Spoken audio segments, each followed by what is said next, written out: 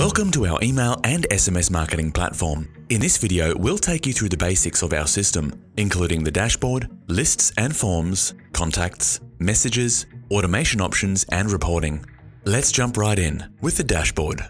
Here on the dashboard, we can see key account activity, contact and email stats, email performance, shortcuts to some of our most recent emails, and some handy tips and tricks. Underneath, we have our calendar, which lets you view email send activity, as well as give you the ability to create and assign tasks or events for other account users, complete with reminders and descriptions. We also have shortcuts to create a new email, new SMS, add or import contacts, or create a new list. Finally, at the top right, we have quick links to access help, as well as your account details. The Lists and Forms area is where your contact lists and their associated forms are stored. You can also use folders to improve list management. Let's start by importing some contacts. We'll use the Upload a File option. Begin by selecting the list to add your contacts to or create a new one, then select the file we'd like to import from our computer. Click Next, then finish the import.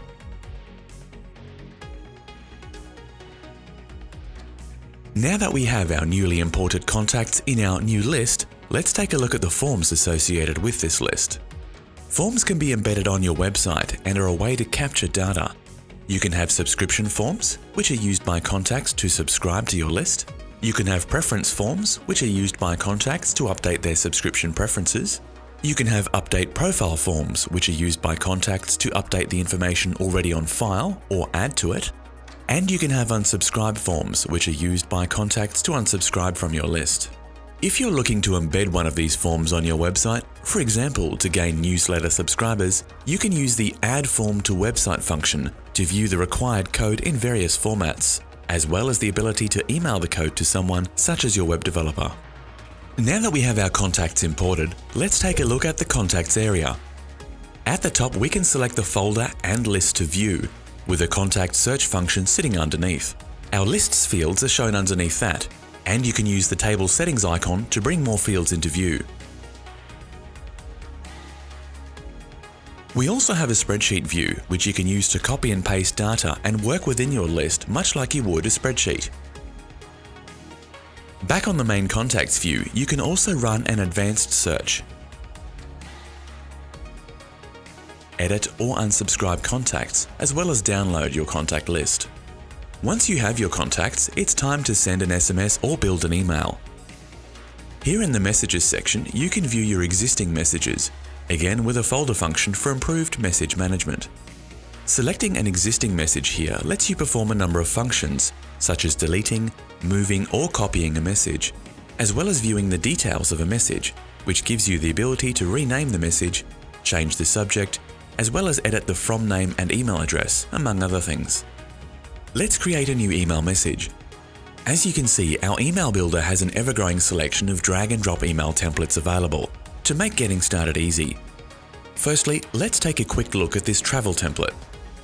As you can see, there are a number of different components which make up this email template, such as an image component, which contains our logo, a web links component, various paragraph components with images sitting to the left or right, some buttons, and so on.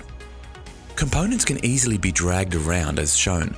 You can also duplicate or delete components using the icons provided. To add a new component into your email message, it's as easy as dragging your desired component into your email from the sidebar and then customizing it.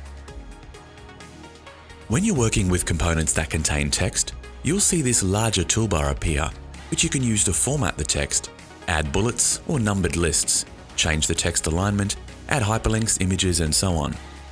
However, let's jump back out and build a new email from scratch to see how easy it is. In this example, we're going to build an email to send to our subscribers announcing our new recipe club. For this, we'll use the blank template. First off, let's drag in a View Online component, which lets recipients view your email on the web. Secondly, we'll add an image component for our email banner. Once added, we can double-click it to set the image, either by uploading one from our computer or by selecting an existing one from the image library. Let's select our Recipe Club email banner. Next up, we'll add a paragraph component and edit the text.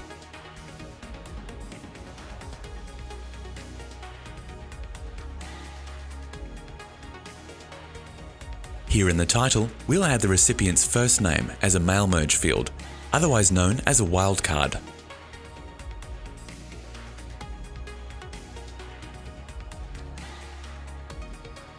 Let's type some text into the content area, and then change the image as well.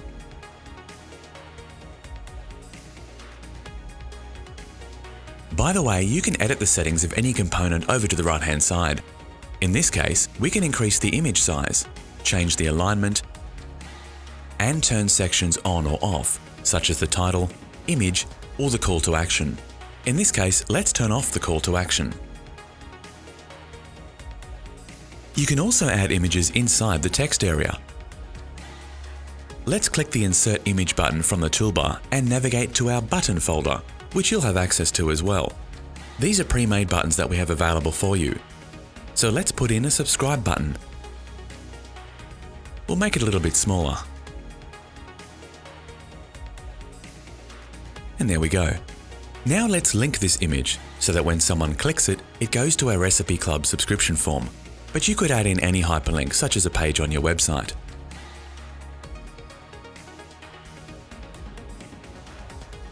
Now we'll add an image that can act as a nice divider between the various parts of our email. Drag in the image component, double-click to edit, choose our divider, and we're done. If you're after more of a simple dividing line for your email, you can also drag in a spacer element, change the background color, and then reduce the size down to suit. Let's add a text component so we can put in a title for our next section.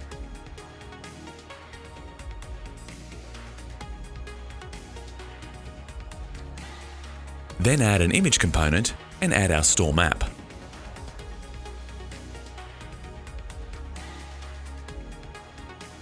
Finally, let's add a button component and link it to our website. You can change the text,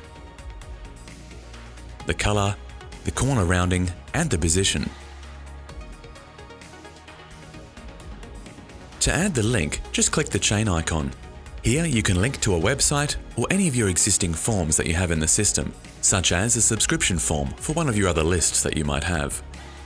By the way, most of our components support multiple column layouts. Let's try this by duplicating our button, then dragging it up next to the existing one. There we go. Up to 3 columns are actually supported. This is actually how we achieved our 3-column image section from the travel template that we saw earlier in this video. Last of all, let's add a footer component and change the logo. And put some text or links to the left-hand side. There you have it. We've just built an email. Let's save it, give it a name, and then preview it. Before sending the email, we recommend testing it. To do so, click Test along the top. Here you can either send the email to yourself or your colleagues for testing, or use our Litmus inbox testing service, which lets you see how your email renders in a range of different email clients. For now, let's send our email. Here on the screen, you can set your from name and email address, as well as your subject line. You can also A/B test your subject line. A/B testing means that the system will send the same email with 2 of your different subject lines to a small percentage of your subscribers to see which subject line gets the highest open rate. Then, after a period of time, we recommend 4 hours, it will send the version with the winning subject line to the remaining recipients on your list. Now let's select our contacts.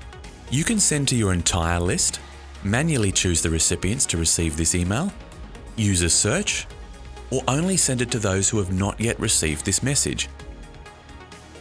Let's use our entire list and send to that.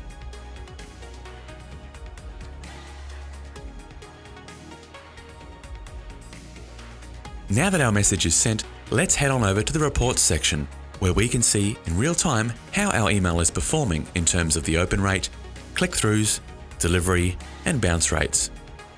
Mail client and device details are also shown, and we have a handy click map for seeing which links in your email were clicked on. Finally, let's briefly look at the two remaining sections: automation and integrations. Automation lets you set up automated emails or SMS messages based on triggers, such as welcoming a new subscriber, sending an email on the contact's birthday, and so on.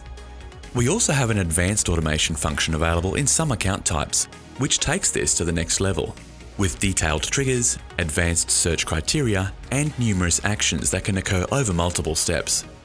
Lastly, we have integrations, which is where you can integrate our system with a number of third-party apps or with Zapier, a tool that lets you connect web apps together. You can set up these various integrations here. One last thing before we finish. Did you know that a poor sender reputation means that your emails can get blocked by major email providers such as Gmail and Outlook?